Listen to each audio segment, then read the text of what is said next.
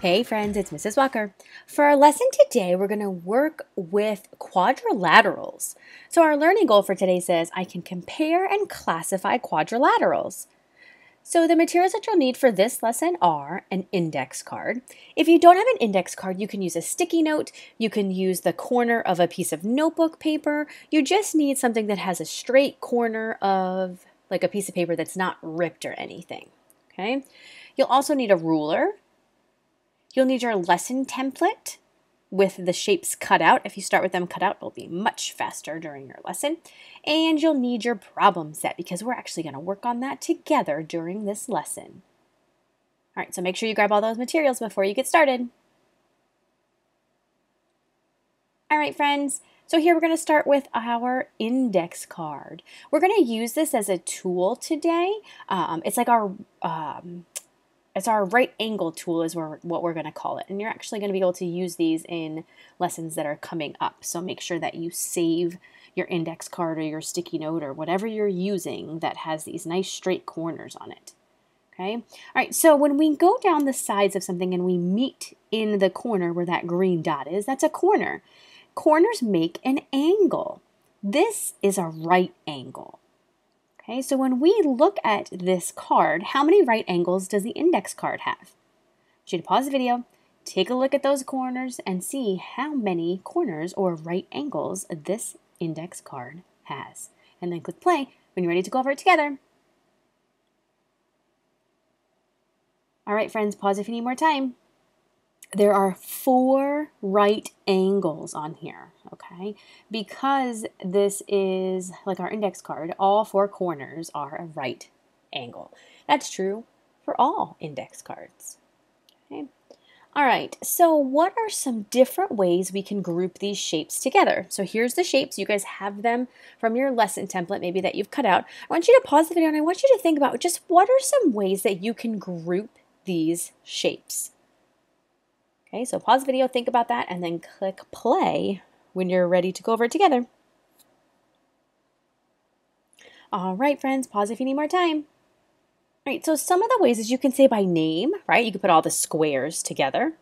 You could put the trapezoids together. You could put the rectangles together, so that's by name. Maybe by the number of sides, like you could count how many sides are on each shape. By the number of angles, right? We just learned about the angles. That's where the corners, where 2 sides meet together. So those are just some ways that you could group these different shapes. All right, so what is a polygon? Polygons are closed shapes that have no gaps or overlaps between the straight sides. So let's take a look at this picture. So here on the left-hand side, I have a column that has polygons. So notice how they're all closed. There's no openings anywhere. There's no gaps. Nothing goes over one side or the other. And then if we look at the column on the right-hand side, those are all not polygons because like the first one, it has a gap in it, right? It doesn't come together and it's not closed at the end. It's open. The other one does not have straight sides, right? It looks kind of like a loop of string. So these ones on the right-hand side are not polygons because they don't have straight sides. They are not closed shapes, and some of them overlap each other. Okay, so polygons with 4 straight sides are called quadrilaterals. And the word quad means 4. And I like to remember this when I think of, have you guys ever seen like an ATV, or someone calls it like a quad when they go out and maybe go like kind of on like riding through the woods or whatever on like those ATVs. Have you guys ever heard of those or seen those before? Kind of like a monster truck almost, but like the small version. Those can sometimes be called quads because they have 4 wheels. So that's what helps me think about what is a quadrilateral. It has 4 straight sides. All right. So let's group the quadrilaterals together. So I want you to pause the video, take your shapes that you've cut out. If you haven't cut them out, you need to pause and cut them out. And then I want you to group them together to find all the quadrilaterals that have 4 straight sides and put them together. And then click play when you're ready for the next step. All right, friends, here we go. So what do you notice about the polygons that you grouped? when I look at some of them, I think like some of them are slanted and some are boxy, right? Like D is definitely kind of slanted. It's definitely not boxy. And so is K. They're a little slanted. So is A. Some of the squares, or some are squares and rectangles, right? We know those shapes pretty well. And then even one of the polygons looks like a boomerang, kind of, right? I think D looks kind of like a boomerang. A pointy boomerang, but a boomerang. And that they all have 4 angles. Okay? All right, so let's complete the first row on the problem set. So make sure that you grab your problem set. You're going to cut out the polygons from your lesson template. So if you've already done that, perfect. If not, just take the time to do that. You're going to find the polygons that have 4 sides. Then you're going to record the letters on the problem set and choose one to draw a sketch of. Okay, so you're looking at all of those polygons that you just cut out. You're labeling any of them that have 4 sides in the middle column. And then the last column is just to sketch a shape of one of the polygons that you find. Okay, so pause the video, do just row 1, and then click play when you're ready to go over it together. All right, friends, pause if you need more time. All right, so here's what I came up with for the polygons. We have A, B, C, D, E, F, G, H, I, J, K, L, which is all of them. So all of the shapes that you had 4 sides. Okay, this is just the one that I choose to draw a sketch of, was the rectangle. Okay, all right, so let's talk about trapezoids. Trapezoids are quadrilaterals that have at least one set of parallel lines or parallel sides. What are parallel sides? Is anyone else thinking that? Okay, well, let's talk about parallel lines. Okay, think of parallel sides like the 2 sidelines of a capital H. So just like this. These 2 in blue now are the sidelines, right? We can take those and extend them. Do you think these lines will ever touch? If I keep going on forever and ever and ever, do you think they'll ever touch? Yeah, nope, they're sure not going to touch. You can even slant the H and still have the parallel lines. Not all parallel lines stand vertical. Okay, so some of them can be slanted like this, and we saw that in some of our shapes with the polygons. So here again are my 2 parallel sides, right? The 2 sides of the H. If I extend them, do you think these lines will ever touch? Absolutely not, okay? So if they're true parallel lines, they will never touch no matter how long. You can extend them for miles and miles and miles, and they'll never touch each other because they're parallel lines. They run parallel. I also like to think of parallel lines as, like, if I see the word parallel, if you guys look up at the very top, it has the word parallel, and there's 2 L's in the middle of parallel. Those 2 L's will never touch either. So when you see the word parallel, you can see that those 2 L's run side by side, but will never touch if you extend them. So that helps you remember that too. So you can use the trick with the H or the 2 L's in parallel. All right, so here's some other lines. These lines aren't touching right now. Are they parallel? Nope. They don't look like an H anymore. And if we extend them, they're going to eventually cross right here.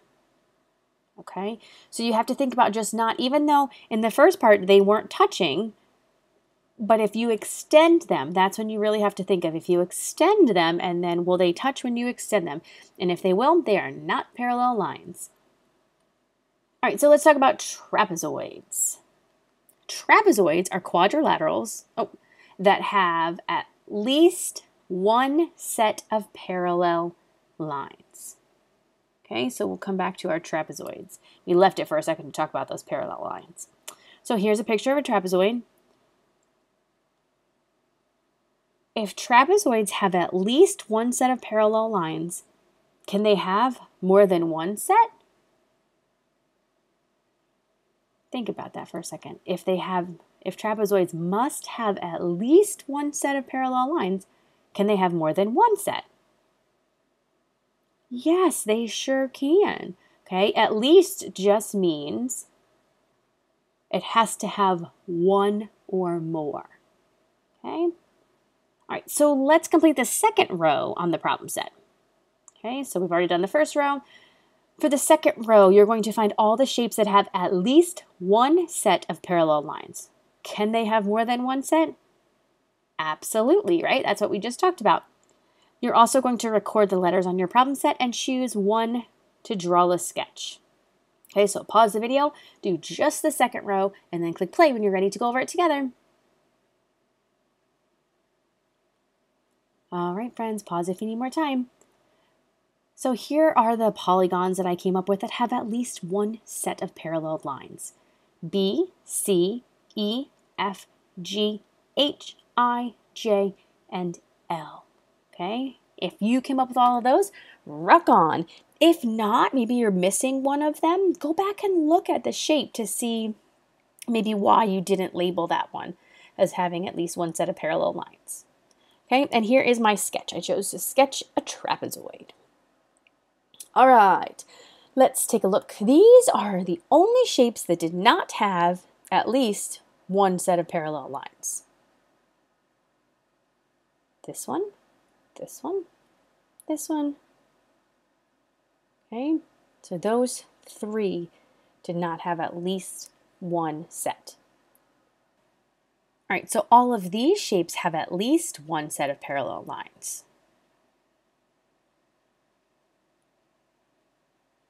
This shape is the only shape with one set of parallel sides. The rest of the shapes have two sets of parallel lines. All right, friends, let's talk about parallelograms. Parallelograms are four-sided polygons that have two sets of parallel lines. So they need two sets of parallel lines. Let's complete the third row on the problem set. Okay, so you're looking for all the shapes that have two sets of parallel sides, and you're going to record the letters on the problem set and choose one to draw a sketch. Okay, so pause the video, complete row 3, and then click play when you're ready to go over it together. All right, friends, let's take a look. So these are the shapes that have two sets of parallel lines. B, C, F, G, H, I, and L. And here is my sketch. Okay. All right, let's complete the fourth row on the problem set now. We're cruising along with this problem set, friends. All right, so you're going to use your right angle tool, which is your index card, or if you have a sticky note, whatever you have that has that perfect corner on the side. And you're going to measure and group all the shapes that have 4 right angles. So the way that you're going to measure that, friends, is you're actually going to take that index card and put it up to the corner. If it does not line up perfectly along the sides of that index card, it is not a right angle. Okay? Then you're going to record the letters on the problem set and choose one to draw a sketch. Okay, so pause the video, complete row 4 on your problem set, and then click play when you're ready to go over it together. All right, friends, here are the ones that have 4 right angles, B, C, F, and H. And here is my sketch. All right, so let's complete the last row on the problem set. You're going to find all the groups, or find and group all of the squares. Which attributes make special squares? Or make squares special? They have 4 equal sides and 4 right angles. So make sure you're looking for those. Then you're going to record the letters on your problem set and choose one to draw a sketch. So pause the video, complete row, the last row, and then click play when you're ready to go over it together. All right, friends, here we go. So we have C and F, and here is my sketch. All right, so did the number of polygons get smaller or larger as we added attributes? So that means you're thinking about this column right here. When we started at the top, we had all of those polygons. And then what happened by the time we got to the bottom? Did they get smaller or larger? The amount of polygons that fit into that. Did it get larger or smaller, and why? So pause the video, take a look and analyze that, and then click play when you're ready to go over it together. All right, friends. So here we go. They got smaller because the attributes in our chart became more special and more specific. Okay, so the first one was just how many had 4 sides. Well, that was all of them because they all had 4 sides. But by the time we got to the very bottom, we're asking for something very specific of 4 right angles and 4 equal sides. Not just 4 sides anymore, 4 equal sides. So that changes things quite a bit. All right, so look at polygons C and F. Okay, they are included in every group. Why do you think that is? I want you to pause the video, look at all those groups. Why do you think they're in all of the groups? All right, friends, here we go. They have 4 sides, 2 sets of parallel lines, and 4 right angles. They're like the perfect shape because they follow all of those attributes. All right, so why aren't polygons B and H in the last category? These specific rectangles have 4 sides, 2 sets of parallel lines, and 4 right angles. Why are they not included in the last one? What characteristic are they missing or attribute? Pause the video, take a look, and then click play when you're ready to talk about it. All right, so the difference, friends, is they don't have equal sides. Okay, those are rectangles. Rectangles don't have equal sides, but squares have to have equal sides. All right, look at polygon I. It has 4 equal sides and 2 sets of parallel lines. Why isn't it included in the last category? What attribute is it missing? Pause the video, take a closer look, and then click play when you're ready to go over it together. All right, friends, what attribute is it missing to allow it to go into that last category? Yeah, it doesn't have 4 right angles, right? So it's missing that. All right, so why is a square a rhombus? Ooh, that's a tricky one. I want you to think about that for a minute, and then click play when you're ready to talk about it. All right, friends, here we go. Because it has 4 equal sides, okay? All right, so why isn't shape I a square? Ooh, tricky. Pause, think about it, and then click play when you're ready to go over it together. All right, friends. So because it doesn't have right angles.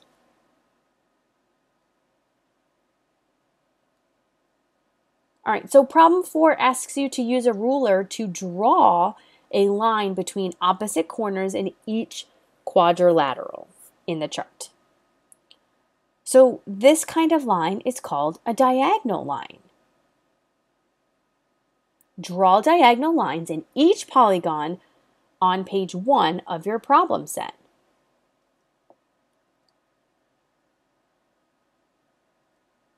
Pause the video. Go ahead and draw. Oh, look, friends, I drew one for you. Sorry.